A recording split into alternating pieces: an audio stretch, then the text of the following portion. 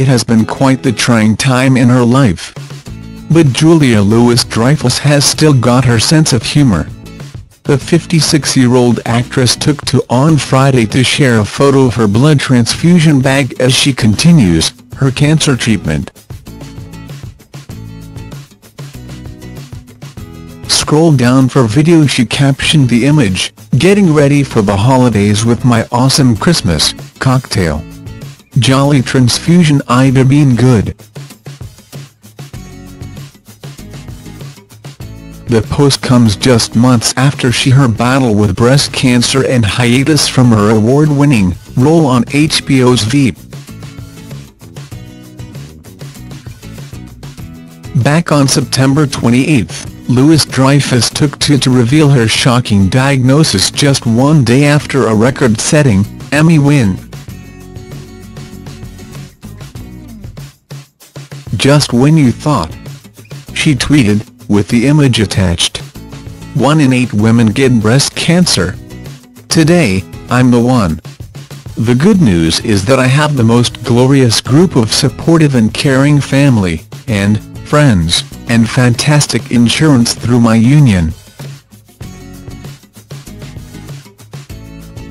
The bad news is that not all women are so lucky, so let's fight all cancers and make universal health care a reality." At the time, the Veep star had just won her 6th consecutive Emmy.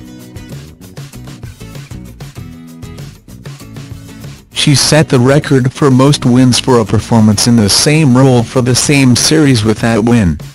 HBO told The Hollywood Reporter in a statement that the mother of 2 learned about her diagnosis just one day after the Emmy Awards. "Our love and support go out to Julia and her family at this time," HBO said in the statement to THR. "We have every confidence she will get through this with her usual tenacity and undaunted spirit, and look forward to her return to health and to HBO for the final season of Veep."